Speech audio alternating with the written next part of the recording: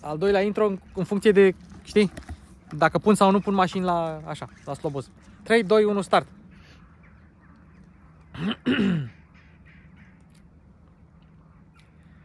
Suntem în Craiova, a plouat, de asta n-am mai spălat nici mașina, dar asta e bine pentru că mașina are vopsea mată și o să vedem ce efect are murdăria sau apa pe vopsea mată. Suntem în Craiova, undeva pe aici trebuie să fie ascuns domnul MihaiPopescu și nu știu unde e pentru că ar trebui să vină, că e un produs Volkswagen. După părerea mea, un produs Volkswagen foarte bun. Și nu uita, dacă ai nevoie de o mașină pentru vacanță, city break sau orice vrei tu, intră pe mașinilachei.ro unde poți închiria mașini online în toată România. Sau dacă ai o firmă de rent-a-car și vrei să scrii vânzările și vrei să ai tot managementul firmei într-un singur loc, dă-le un mesaj băieților de la mașinilachei.ro. Nu mai lungim, Mașini cu Luci Popa începe!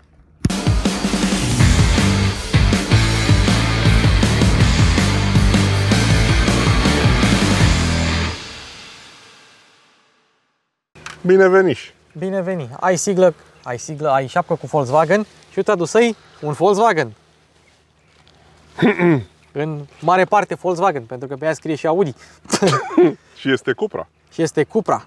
Un brand nou. Un brand nou care teoretic trebuia să fie desprins din Seat, dar eu cred că Volkswagen va omorî marca Seat și o va înlocui cu brandul Cupra. Pentru că la început, brand sportiv, Leon Cupra, nu, Cupra Leon, Cupra ATK, Cupra Formentor, după aia au început să bage motorizări normale pe ele. 1.5, 2.0 TDI, pe Leon, poți să-ți cumperi acum Seat Leon 1.5 TSI, Cupra Leon 1.5 TSI, aceeași mașină, doar că diferă exteriorul. Acum ei zic că o să fie un brand electric, știi că Seat L-Born, care e unit de 3, trebuia să fie Seat, dar acum e Cupra Born. Dar știi de ce face Volkswagen toate lucrurile astea? Pentru că Seat nu e profitabil. Nu, pentru că poate. Pentru că poate. Bă, să-i dăm cezar. Să nu fie Seat profitabil când toți spaniolii își cumpără Seat. Păi doar și spaniolii. sunt 50 de milioane, 60. Da, dar acum dacă te duci în Spania e plin de Cupre.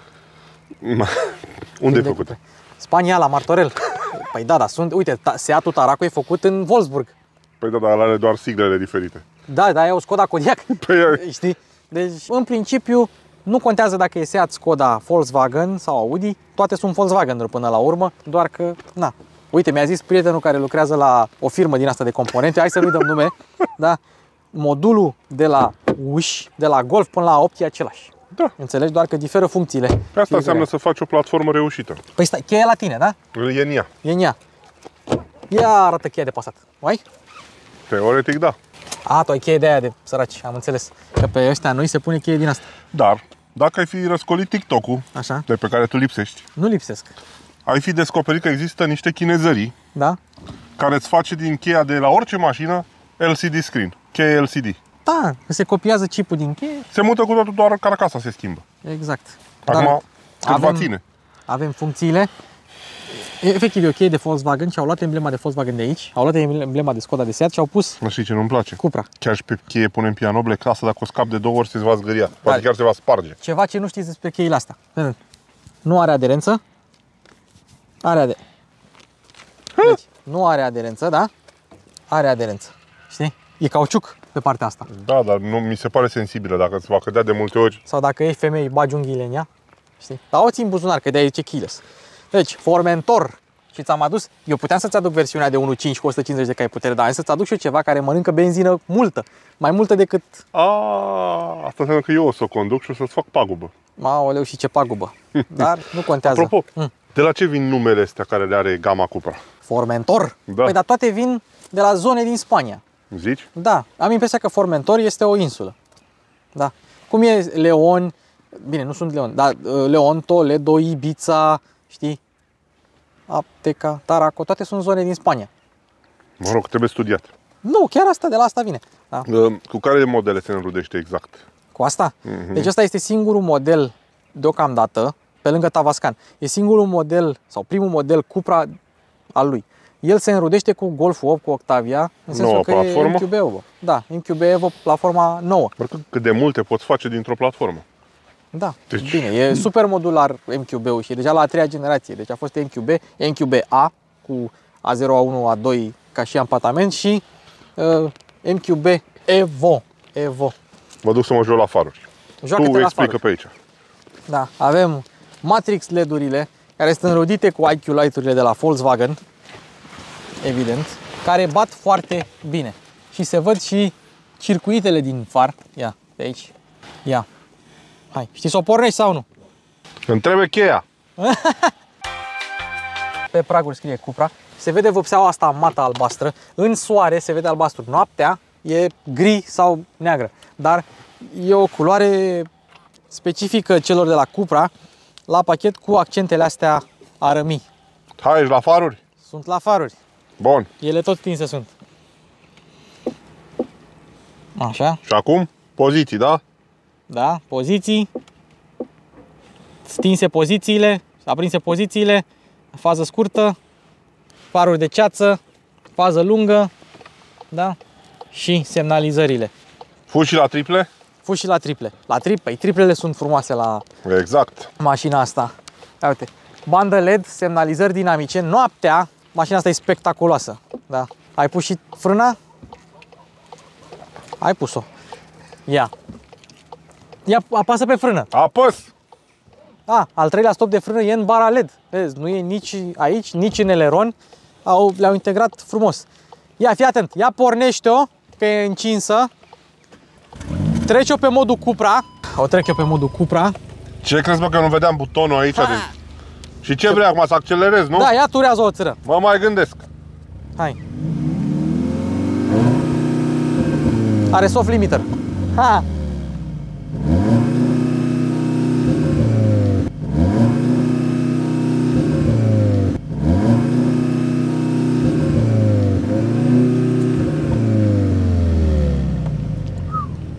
Ei, VZ, veloz, adică viteză în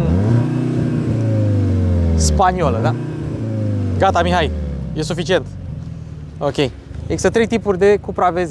Hibrid, 245 de cai putere, adică același ca Golful GTE, 310 cai benzină, adică Golfer cum ar veni, și 2.5, 5 cilindri turbo TFSI de la Audi RS3. Deci mașina asta are sub brandul VZ modele pe care alți producători, Audi și Volkswagen, le denumesc altfel, adică GTE, GTI și RS3. Deci ăsta este VZ-ul și cel cu 5 cilindri pe care n-am apucat să ți-l aduc pentru că l-a lovit cineva. Da, ăla chiar era cu mașină specială, dar nu mai vine, nu ajungeam cu un plin până aici, la cum merge. Difuzor fals, nu e electric. Țevi reale și negre.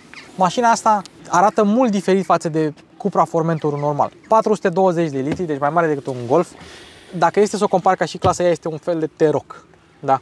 Banchetă rabatabilă, subwoofer, că avem sistemul de sonorizare Beats. Și apropo, e bun pe hip-hop, e bun pe rap, e bun pe house, dar trebuie să o treci în modul imersiv dacă vrei să poți să asculti și niște rock sau altă muzică tare pe medii, pe instrumentale. Ea chiar că e beats, e bum, bum, bum, bum, știi? Să știi că îmi place, pentru că e o demonstrație din asta ce putem face dintr-o mașină obișnuită. Da. Atât vizual, cât abia aștept să văd cum merge. Cum merge. O să-ți placă. Ok. Preț? Asta, cum o vezi așa, vreo 50.000. Dăm cheia să închid geamurile, că plouă în ea. Cum adică subțire? Să știi că dacă o iei motor pe motor, e mai ieftină decât un ATK. Ai observat că toate mașinile ca lumea încep să coste de la 50.000? Da, dar uite aici. La toți producătorii. Avem un abțibild care probabil scria în engleză sau în spaniolă și au lipit un abțibild în română, benzină fără plumb. Bare longitudinale negre, totul negru, totul contrast, totul accent. Scrie Formentor aici. E singurul loc unde scrie Formentor pe mașina asta, este în stopuri. Deci Cupra pe spate VZ, da? Pe praguri scrie Cupra. Așa, dar nu pe pragurile astea. Acolo scrie. Deci este vopsită mat și interior, adică vopsită toată. Interior, toată e mat. Foarte mișto. Și sub capotă și tot. Da, apropo, deschide și capota. Hai să deschidem și capota. Să știi că au dat lovitura. Da. Oglinzile contrastante gri, semnalizările în ele. Dar știi ce? Și emblema Cupra cu imitație de fibră de carbon. Și seamănă cu un păianjen. Chit că păianjenul are 8 picioare, n-are 4. Dar... Știi ce e trist? Totuși noi românii ne cam îndepărtăm, ne cam ferim de Seat. Nu știu de ce l-am considerat eu cumva... Eu am Seat.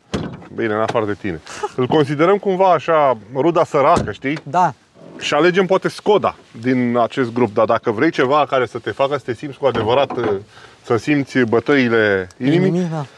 Da, peste tot e vopsea mată, chiar dacă în unele locuri e mai puțină, știi? Da.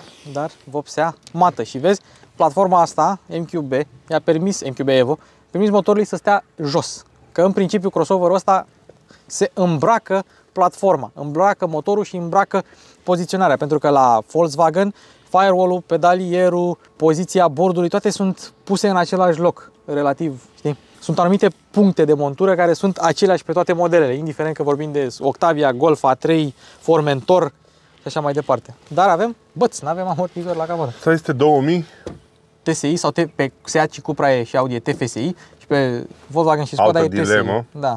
888, Gen 4, dublă injecție, 310 cai, 400 Nm. Subțirel, da?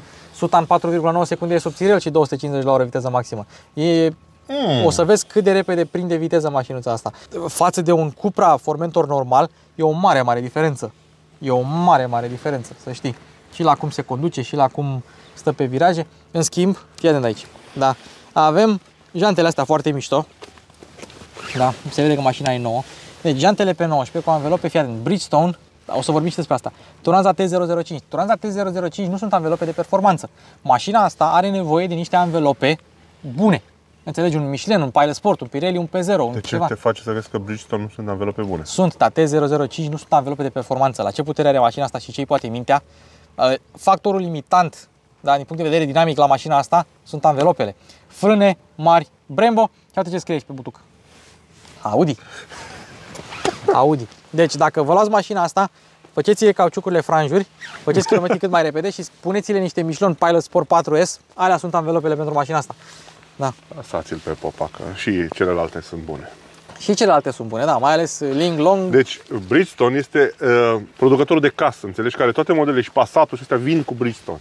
Și Touareg-ul tot cu Bridgestone a fost. De acord, și Toyota mai bune Bridgestone. Fii interesant atent. Că Bridgestone este un producător japonez, nu? Da, made in Poland. Nu contează unde. Au fabrici peste tot. Bă, Mihai, cred că se pune ploaia. Hai, că eu porceam că și pe tine te plouă în cap, în gât. Da, sper să iasă episodul bine, chiar dacă plouă. Ne-a ajuns ploaia din Craiova. Da. Ploaia înseamnă bogăție, adică vizualizări. Piano black, da, prize de aer reale. Mașina, într-adevăr, e specială. Hai să arătăm, treci în spate repede și după ce treci în spate facem interiorul de la proba de condus. Da, vreau să spui dacă ai loc. Deci eu am umblat la scaun și l-am dat cam ca pentru mine. Ridică bancheta.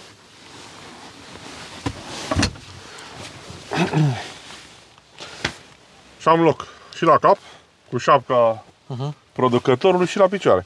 Cei drept la picioare, dacă stă altcineva și nu are scaunul reglat ca mine, e mai mult loc. Ei, cum vezi în față? Bine, nu vezi în față, pentru că în mașina asta în spate nu vei urca pe nimeni.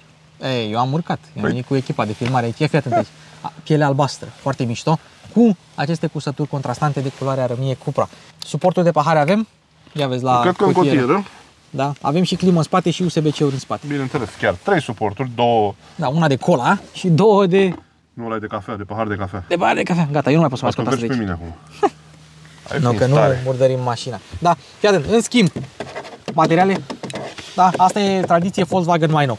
Da, și aici materiale moi, asta e tare și asta e tare. Hai să trecem, că nu mai putem. Că ne plouă. Ne plouă. Treci la volan. Da. Asta se consideră mită. Mită, Kinder Bueno, da? Păi da, Bueno în ce limbă e? Non hablo español. E non tengo dinero. Dar nu e în italiană, sau e în spaniolă? E în spaniolă, Kinder Bueno. Îți adusei, da? Non hablo español e non tengo dinero. Da. Vrei? Nu. Kinder Bueno. Deci, suporturi de pahare, da? Unul înalt și unul jos. Dar dacă vrei să întinzi cumva cotiera, dai peste suportul de pahar, dai peste pahar. Vezi? Asta e pentru cafea. Din nou, pentru păhărel. Cotiera e mică, dar are priză de 12 V. Hai să o și arătăm.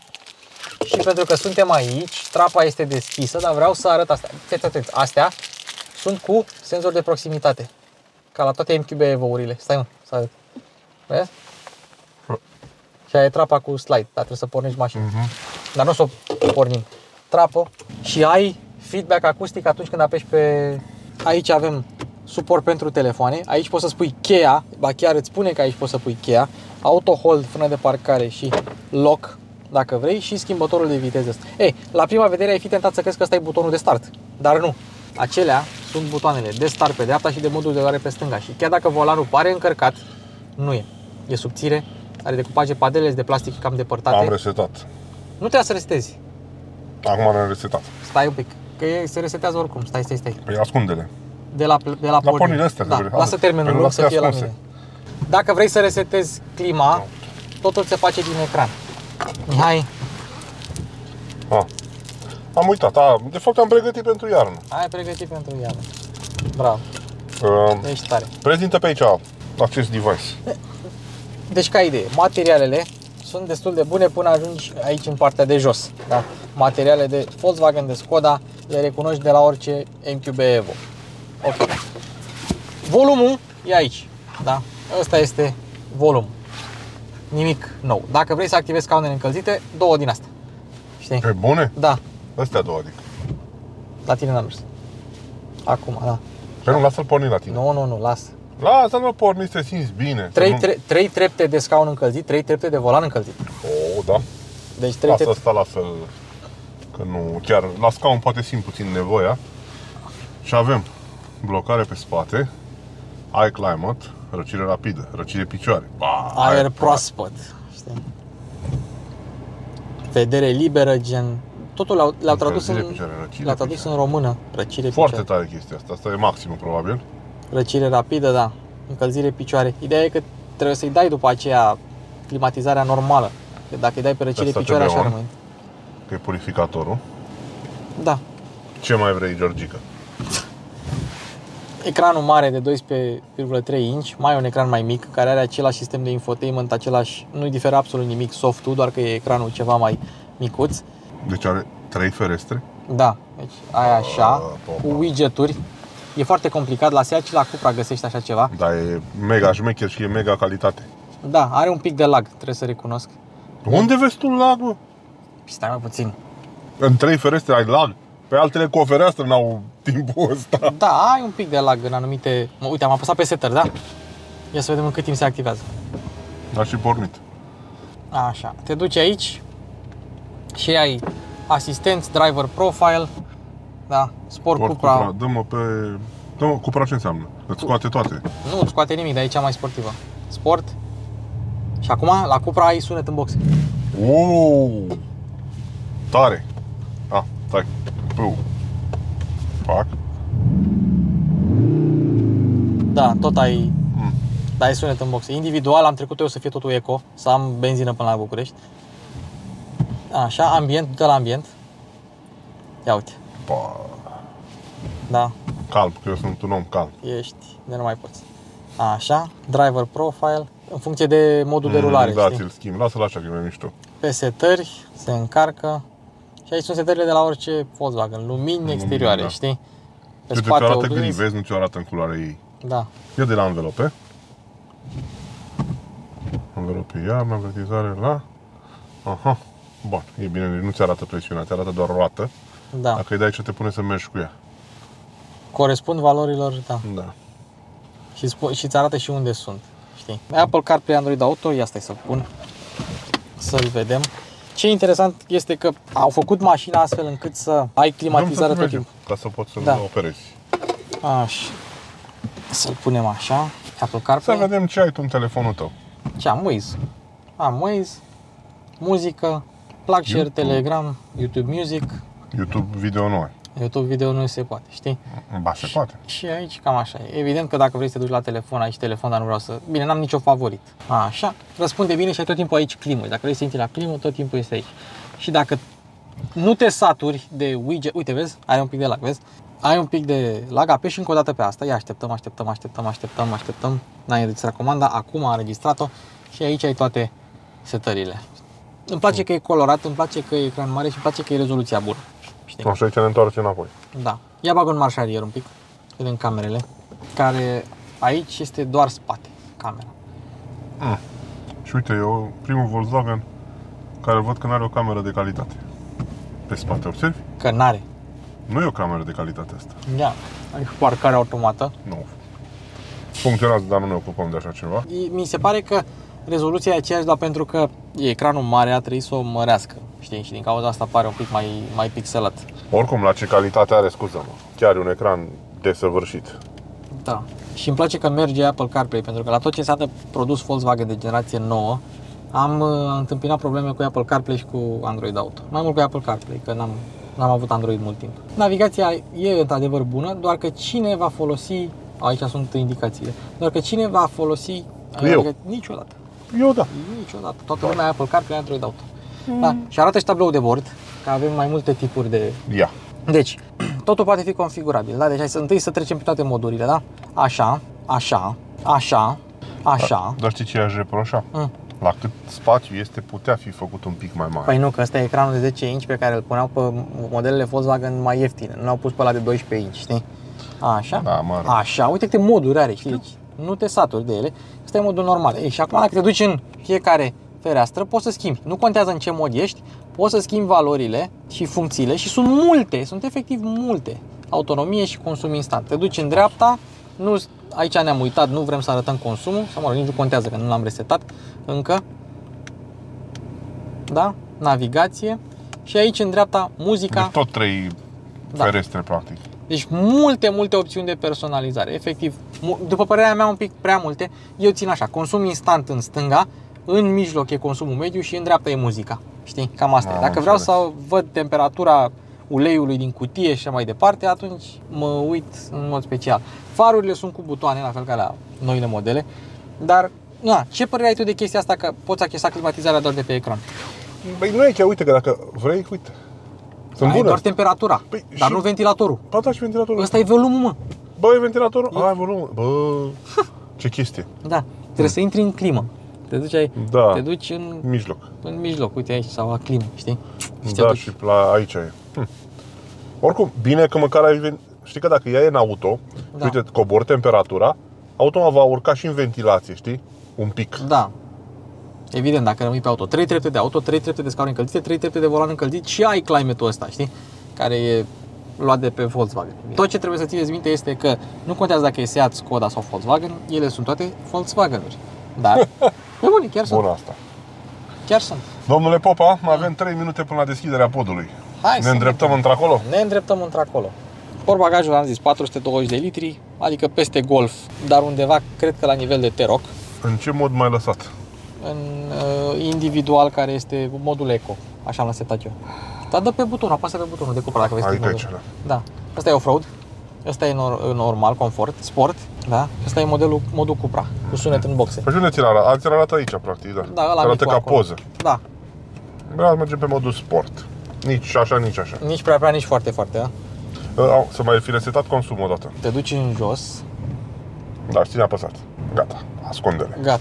Dacă vrei, eu îți spun, eu București plus drumul de Craiova 10,8. Și am consumat peste jumătate de rezervorul care are 55 de litri. Mașina asta are și amortizoarele adaptive, adică pe Volkswagen ar veni DCC. Știi care este o mașină din asta mică și cu cai mulți. Dar pun, nu știu, pe 29 de grade, că mi îngheață urechile. Lasă așa că ne aburim înăuntru. Tu mă aburești pe mine. N-ai cum să mergi cu ea încet.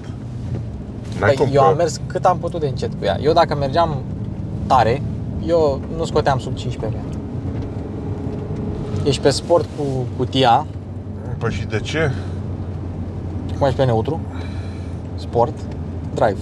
Am tot în SE. Ce? Nu, e D, uite de acolo la cutie. Aha, gata. Și acum mai ies. Da. Ce îmi place este că, într-adevăr, îți oferă foarte multe informație mașina asta. Orice informație ai nevoie, ea ți-o oferă. Și îmi place că atunci când ești în drive, spre exemplu, îți apare doar D. Dacă tu umbli la astea, îți apare S. Îți apare S și dacă o scoți, îți apar toate modurile, știi? Acolo pe ecran. Lasă mă îndă, că vreau să mergem un pic întâi așa să mă familiarizez. Vrei cutia pe sport sau pe drive? Lasă-o pe drive cutia. E pe drive. Și schimbătorul acesta micuț, deja tradițional se pune pe orice, de la Seat la Porsche se pune pe toate. Mai nou și pe Audi. Și nu trebuie să uităm dungulița asta de lumină ambientală, care se mulează fie pe modul de condus, fie cum vrei tu. Și are o intensitate foarte mare, noaptea se vede demențial. Dacă faci drumuri lungi noaptea, trebuie să ai grijă, pentru că poate să-ți distragă atenția. Iar blind spot-ul nu e integrat în oglinzi, e integrat în această lumină. Și senzorul de blind spot transformă această lumină în portocaliu atunci când ai... Eu dacă mă întrebi, în unghiul mort. Da, referitor la plasarea oglinzilor, sunt puse bine, dar mici și cea din dreapta îmi face un oarece unghi mort. Asta da. din stânga nu. Adică unghiul mort care ți-l face e într-o zonă în care nu te afectează, dar aia te afectează un pic. Și vizibilitatea în spate cum e? În oglindă vezi. Așa dacă întorci capul... Formentorul mi se pare cea mai echilibrată. Ok, e scumpă, dar îți iei una de 1.5 pe la 30.000 de euro, care în clasa asta e un preț decent, dar VZ-ul ăsta chiar e o mașină polivalentă, e bună la toate. Dacă ignori consumul, și uneori e imposibil de ignorat, atunci mașina asta chiar le face pe toate. Suficient de mare, suficient de spațioasă, suficient de rapidă, rupe, mănâncă pământul, responsivă, șasiu bun, literalmente. Mi s-a părut aici pe kilometrul ăsta destul de confortabilă, să știi, pentru o mașină cu valențe sport chiar. Și tu ești pe sport cu ea. Da, adică mi s-a plăcut foarte blând, așa, știi, doar pe denivelările scurte te mai zguduie. DCC-ul, cu toate că atunci când se strică, el costă, își face treaba bine. Adică Volkswagen sau cine naiba l-a făcut, l-a calibrat bine, știi? Nu am avut nicio problemă și scaunele. Deci vreau să spun că scaunele astea sport chiar sunt. Da. Chiar sunt ce trebuie să știi. Adică, uite, de la gabaritul meu, nu e un super habitaclu de mare, dar mă pot mișca. Îmi pot mișca picioarele cât să nu înțepenesc dacă voi conduce mult timp, să zicem. Eu am condus 3 ore și astea sunt mai confortabile decât multe scaune confort de pe alte mașini. Și ele sunt scaune sport cu susținere laterală foarte bună, din material foarte bun, electrice, cu memorie, încălzite. Adică chiar le-ai ieșit cu scaunele astea, știi? Și am impresia, dar nu pot să bag mâna în foc, că au tehnologia aia Ergo Comfort de pe scaunele de la Volkswagen, pentru că butoanele de la ele plus comenzile de memorie sunt aceleași de pe scaunele Ergo Comfort. Da. Deci am impresia că au băgat niște Ergo Comfort în scaunele astea sport. Deci, ca și scaune, nu sunt multe mașini sport care să aibă scaune atât de bune. Să faci București, Craiova, da, mergând mediu, adică nici prea încet, nici prea tare, și să nu simți nici urmă de oboseală în spate. Eu mai ales care am probleme cu spatele, știi? Domnul Popa, facem traseu întreg sau facem doar în sus? Unde vrei tu, Mihai? Hai să facem doar urcare, că e prea lung. Este tipul mult prea lung dacă facem ambele. Hai. Știi că poate mai filma și altceva. Mai ai filmat cu ea? Nu am filmat cu ea, dar o să mai filmez luminile noaptea. Păi exact, și țese de o oră. Da. Așa țese de 45. Aoleu, dar știi bancul cu bulă și cu ațese? Nu. Bula avea de făcut o temă, fiecare copil avea câte o temă, știi? Și a doua zi avea de făcut o frază cu un verb. Maria, Ana are mere, știi?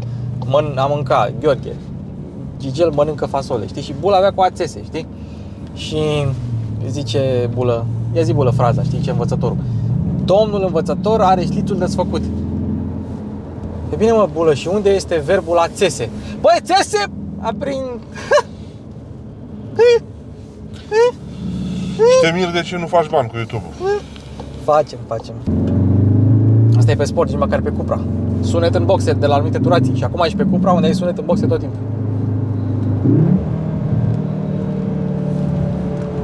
Deci dacă consumul nu începe cu 2, îți dau eu 50 de lei de benzină că mă mânca și consum.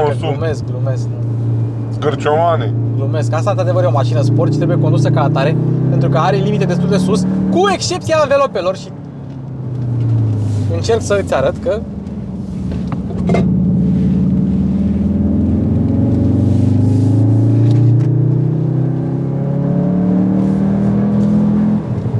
dă seama cum era aia de 2.5. Oricum, cum e carosabilul acum abia udat de ploaie. E un pic alunecos. E mega alunecos. Da. Dar să nu te mai plângi de anvelopele Bridgestone, da? O să mă plâng de ce vreau eu pe canalul meu. Uite, vezi? Păi plânge-te, hai, explică. Nu conduci tu suficient de tare. Chiar așa mă gândeam și eu. Plus că la vitezele astea micuțe, oricum pe carosabil niciodată nu o să scârți anvelopele, știi? Dar tu nu vezi că nu derapează deloc? Nu derapează deloc, da? Aici am bruscat-o eu. Da. Se pune parapet. Se pune parapet? Deci de parcă a căzut vreodată cineva în șanț. Treceau vacile strada, dar niciodată nu a căzut nimeni aici. Da, ba nu, știu, am un prieten care în 2009, când i-a luat permisul, a căzut în șanț aici. Ce frumos se vede cerul. După 5.000 încolo, se cam duce un pic din sunetul ăsta plăcut, așa că se plafonează motorul, turbina nu mai trage, știi? Ce e asta? O Toyota Yaris. E Toyota Yaris, fii atent, T-Sport-ul. Wow! Uite, Joy, asta e pentru tine, că și-a luat T-Sport. E foarte mișto mașina. Imaginez. Da. Până în 5.000 mașina trage bine. După 5.000 se plafonează puțin și nici sună toate vălcuțele. Și până în 5.000 trage bine. După 5.000 se plafonează motorul. Da. Te să o ții în cuplu. Motorul ăsta mănâncă pământul. Manuală există? Nu. Cel mai rău lucru. Cel mai rău lucru. Pentru că așa trebuie să te înveți cu aceste combinații de ture și de când trage mașina. Poți să o ții și din padele, dar padelele sunt un pic prea depărtate. Nu neapărat poziția. Uite ce bine trage în cuplu, în ture, vezi? A întâia, a doua și a treia sunt scurte la asta. A patra, după cum poate observa și domnul Mihai e lungă. Și credeți-vă că are 7 trepte. Lungă, dar ca să vedeți, mașina are la 106 km pe oră, are 2000 de ture. Și asta e considerată cea mai lungă treaptă. Ei, imaginați-vă cât de scurte sunt 1, 2, 3, dacă astea 4, 5, 6 sunt cele lungi. Și la 106 la oră ai 2000 de ture. Care nu e așa de lungă, dar știi, pentru modelul ăsta sport. Mi se pare o mașină foarte bună, șasiu, trenul de rulare. Da, bun, însă, excelent. Cred că are nevoie de alt soft. La ce? La motor. Să-ți dea putere altfel. Adică să se ducă în ture mai mult. Păi da, dar așa e TFSI-ul de la Volkswagen. E aproape ca un TDI din punctul ăsta de vedere al livrării puterii. Are cuplu bombă de la 0 sau de la 0 de la turații joase și după aia sus în ture se plafonează. Și de asta își pierde un pic din caracter. Pe motorul ăsta pe Polo GTI e mort și lipsit de personalitate. Pe Cupra are personalitate. Pe Golfer am condus și Golferul. Da? Are la fel de multă personalitate cum are pe motorul ăsta, pe mașina asta. Zice că în plus nu contează. În continuare în modul Cupra, da? Da, nu, fii atent, dă-i modul Cupra și fă un launch control. 100 în 4,9 secunde. Da. Pe S, pe Cupra, da?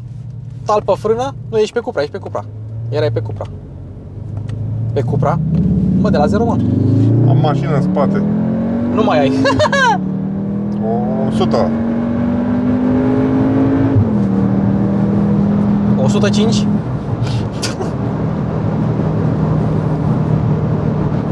Și s-a oprit și ploaia. Bă, Mihai, cum oprești tu ploaia? Fugim de nori. Deci e incredibil cât de bine poate să meargă. Da. E singurul crossover sportiv total, pe care pot să-l recomand. Direcția e suficient de mult asistată. Nici prea mult, nici prea puțin. Frânele, opresc bine. Pedala, mult feedback. Ținuta destul de neutră. Probabil că n-a derapat deloc, deci n-a scârțit roți în viraje, nimic. Da. Doar partea asta de motor. Bine, poate se mai vor exista update-uri de fabrică. Păi da, dacă în 2 ani n-au făcut update. A apărut în septembrie 2020 motorul ăsta, de mașina asta. Atunci a început producția, septembrie 2020. Că mașina a fost întârziată, trebuia să fie prezentată la salonul auto de la Geneva, dar a venit COVID-ul. Asta e mașină de COVID. A întârziat apariția unui brand mașina asta. Bine, a existat Cupra, Leon și așa mai departe. Și încă mai există, că n-a murit. Dar este o mașină echilibrată din multe puncte de vedere, excepție fiind consumul, dar la 310 cai putere n-ai de ce să te plângi. Cu toate astea, am întâlnit și mașini de 300 de cai care consumă mai puțin. Am întâlnit și mașini de 200 de cai care consumă mai mult. Nu trebuie să te plângi. Hai să mergem încet. Pune așa, pe asta, pe efficiency, să vezi cum merge și așa. Pe acum e pe efficiency, nu? Da, da. Să vedem ce cifre scoate. Interesant este că nu poți avea mod eco sau efficiency dacă nu o treci pe individual. Știi? Dacă doar pe individual poți să selectezi motorul pe eco. În momentul în care zgomotul din boxe dispare, luminile ambientale devin mov, ca așa le-am trecut eu, da, sunetul motorului este amorțit, dar cu toate astea să știi că încă are răspuns la pedală bun. Încă are răspuns la pedală bun. Clar, sunt acolo. Dar știi ce îmi place? Deși căluții. Te așteptai să are frână de motor. Observi? Are frână de motor. Bună. Da. Uite, are 1000 de ture și nu ia viteză. Da. Adică dacă o dai într-o treaptă inferioară, deja începi să reduci viteza pe coborâre, ceea ce înseamnă că e un motor bun. Bunicel. Mai puțin faptul că nu este optimizat curba asta de cum îți dă puterea, știi? Da. Da, e mașină fiind... Nu e imposibil de corectat. Având 1600 de kg 50 la gol, 1650 de kg la gol, mașina trebuie să aibă cuplu să te transporte atunci când ai nevoie de o depășire. Nu trebuie să urle în ture. E înaltă, e grea și, mă rog, greuță, nu e foarte grea, dar e compactă totuși. O compactă de aproape 1700 de kg. Și sugestie eco. Cuplați maneta în poziția D. De asta are frână de motor, pentru că dacă o treci în... Acum sunt în S, uite. Ești în? S. Nu, mă, ești în E. E, da. E. Dacă o treci așa, acum ești în S. Și dacă tu ai trecut-o în manual și dacă rămâi pe ea pe manual și ești pe modul ăsta efficiency individual, îți spune eco, tipsuri eco, știi? Puneți cutia în D. Eliberați pedala de accelerație. Da, că urmează o intersecție în față. Pedala de accelerație. Alt lucru, ai geamurile deschise, tip eco. Știu. Închideți geamurile. Închide geamul. Bine, aia se poate scoate să nu-ți mai spună, știi? Da. Și când oprești, vreau să mai arăt ceva. O chestie pe care am mai văzut-o și la alte modele. O practică destul de modernă. Dar totuși, chiar mașina asta nu merita și o cutie manuală. Merita cu vârf și deci îndesat. Bune, la tehnologia asta, la cât era cât e de fun to drive, așa, chiar merita cutie manuală. 6 trepte, clasică, cu un ambreiaj bunicel. Da. Merita. Dar nu știu câți clienți ar fi ales așa ceva. Ăia care vor. E pe moarte. Să o resuscităm, să știi, pentru că cutia manuală, da. te îndepărtează. Sunt ok multe din cutiile astea automate din prezent. Schimbă bine, consumă mai bine, dar ți-ia din plăcerea de a conduce. Asta e cu ambreiaje umede. Cu toate padelele lor și glanciuri, ți-ia din plăcerea de a conduce. Da.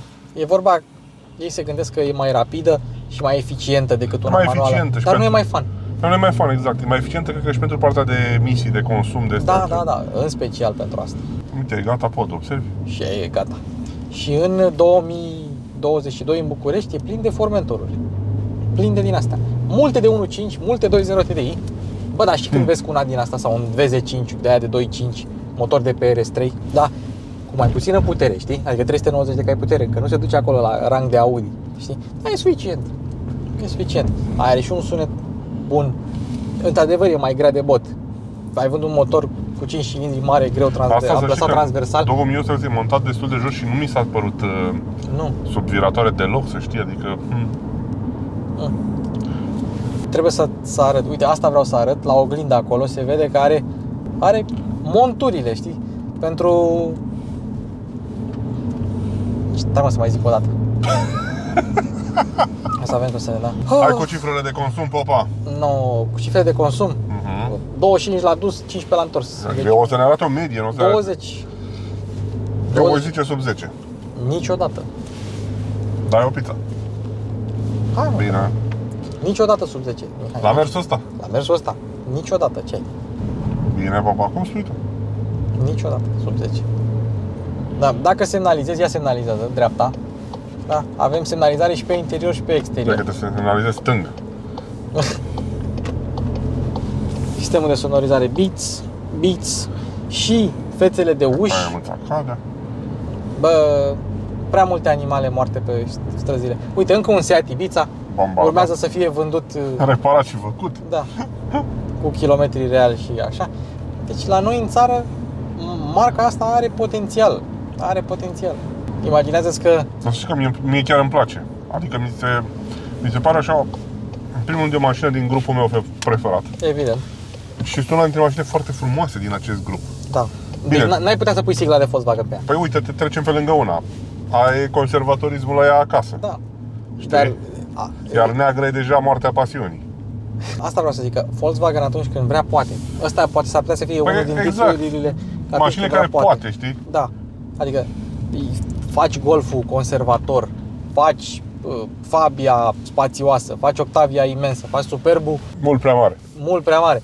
Știi, după aia vii cu una din asta pe brandul Cupra. Sunt curios vopseaua asta mată cât de rezistentă e la zgârieturi și alte chestii, pentru că se murdărește ușor, se lipește murdăria de ea foarte mult, dar în altă ordine de idei se și spală repede. Dacă dai cu apă cu clor pe ea și faci clătire cu apă cu clor, se vor vedea acele puncte mai bine, mai mult decât se văd pe o vopsea metalizată. Într-adevăr, arată și într-un mare fel. Câte culori sunt disponibile? Vreo 5-6. Nu sunt multe. Roșu, asta, neagră, gri, albă. Ia. Hai să dăm consumul. 14. Îți zisei? Mult. Mult? Păi da. Da. Hai să... 42 de km viteză medie, 19 minute, 13 km făcuți. N-a avut să rămâi viteză medie mică. N-a avut să rămâi viteză medie mică. Da. Așa. Fii atent, la mașina asta, dacă intră start-stop-ul și tu îți intră start-stop-ul, tu ești în drive, deschizi ușa și ieși, mașina se oprește cu totul. Deci nu că se oprește motorul sau așa, zice contactul cuplat și se dezactivează cu totul. Da, ca la ID3. Ia să vedem. Bă, Mihai! Mihai! Ei! Asta nu e cameră, mă. Păi e preechipare, Luci. Nu e preechipare, mă. E doar o gaură. E lumina, mă. Ai lumina ambientală. E lumina de curtoazie, care, da, nu e în uși, dar sunt curios, nici nu cred că poți să pui camere 360 pe asta. Cine știe? N-am stat să verific configuratorul. Oricum, eu mai am o comparație între asta și tonale pe care le-am filmat împreună. Mai am alt clip pe alt canal cu asta, deci dacă vreți mai multe detalii, aveți acolo mai multe detalii. N-am vrut să mai fac încă un review pe care l-aș fi făcut la fel cu mașina asta. Dar, în principiu, na, hai să vedem vopseaua cât de... Ea pare groasă, știi? Ea pare densă, pare să aibă un strat gros la vopsea mată, pentru că n-are lac și atunci îi trebuie vopsea mai groasă. Ce? Au pus lacul pe cheie. Au pus lacul pe cheie. Dar nu, zi, n-are lac asta, n-are ce lac să aibă. Oricum, e o mașină interesantă, să știi, dincolo de chestia asta de vopseaua, care e aleasă special să fie... Dar uite cum se vede murdăria pe ea, se lipește. Dar, uite, sunt uși care îngroapă, acoperă pragul și pragul o să-l ai curat, da. Nu o să te murdărești pe picioare. Ce diferență între vopseaua asta, da, care e murdară, că a mers pe ploaie, și asta, care e țiplă. Deci, vezi, e de o frumusețe rară vopseaua asta, dar tare mie că dacă se zgârie ceva la ea, nu iese la poliș. Păi... N-ai ce lac să polișezi. Acum, na, eu totuși o recomand. Deci, ca și produs din grupul VAG și Cupra Formentor de 1.5 sau 2.0 de ei pot fi recomandate, și Cupra VZ-ul, asta puternică, merită recomandată, dar uite, consum de 14, uite așa. Oricum, e bine că au editat acest brand, sau cum să zicem, l-au transpus într-o realitate. Nu mai este doar o echipare, nu mai e o versiune, da. E un brand aparte, pentru că e un Volkswagen așa cu stil, cumva, știi? Da. E Volkswagenul ăla care dacă Seatul a devenit, sare în ochi. Dacă Seatul nu prea mai are note distinctive, știi? Și Ibiza, Leon au devenit ceva mai calme, ceva mai germanice, ceva mai nemțești. Cupra e brandul spaniol acum. Chiar exact, are identitatea de Spania. Are identitate, da. Știi, Skoda are identitatea de brand trainic, să zicem, spațios, trainic, portbagaj mare. Volkswagen e all-rounder. Audi e luxul, chiar dacă și el e super conservator în ultima perioadă. Iar Cupra este... Seatul e tot așa, germanic. A început să se germanizeze. Ibiza nouă, dacă îi pui siglă de Polo, aia e. Cupra este cel care sparge tiparul la ora actuală și care merită cumpărat. Oricum, mie îmi place, să știi. Da. Și eu mi-aș lua Cupra Leon în loc de Seat Leon. Uite, avem elemente din acestea rombice, triunghiulare, cum vreți să le spuneți, peste tot. Da, în ușă, uite. În ușă, da. Avem aici, uite, model diferit, vezi? De la mare la mic. Cumva s-au chinuit. Cumva s-au chinuit. Dacă închizi ochii, de tot. Închizi ochii și te sui în mașina asta, oricine care a condus ceva Volkswagen de generație nouă, și mă refer aici la tot grupul, nu numai la așa, va recunoaște comenzile, va recunoaște mânerile, va recunoaște calitatea plasticului și textura lui, da? Dar deschizi ochii și vezi Formentor VZ. Domne Popa. Domne Popa. Deci, trebuie să ne luăm la revedere de la Seat, pentru că în maxim 5 ani Seat iese de pe piață. Ateca nu va mai fi înlocuit. Leonul, cred că va face trecerea la Cupra Leon de la facelift încolo. Bornul e doar Cupra, ăsta e doar Cupra, Tavascanul e doar Cupra, Ibiza s-ar putea să devină și ea Cupra sau să renunțe, Arona s-ar putea să devină și ea Cupra. Nu știu ce se va întâmpla cu Seatul, dar eu cred că în maxim 5 ani ne luăm la revedere de la Seat. Nu știu, și păcat, pentru că Seat a fost un brand. Deci avea un vecin de-al meu când eram mic, avea un Seat Malaga de la începutul anilor 90, era o cutie așa, vum, vum, vum, vum. Eram îndrăgostit de mașina aia. Nu știu. Și, ca și utilizator de Seat, eu, știi? Îmi pare rău. Cu toate astea, ne alegem cu asta. Părerea mea că produsele Cupra sunt mai bune decât cele Seat, dar prețul, au și un preț pe măsură. Bun, cam asta a fost. Încă o dată, mulțumesc Mihai, mașinlacheie.ro și ne auzim. Bye, bye.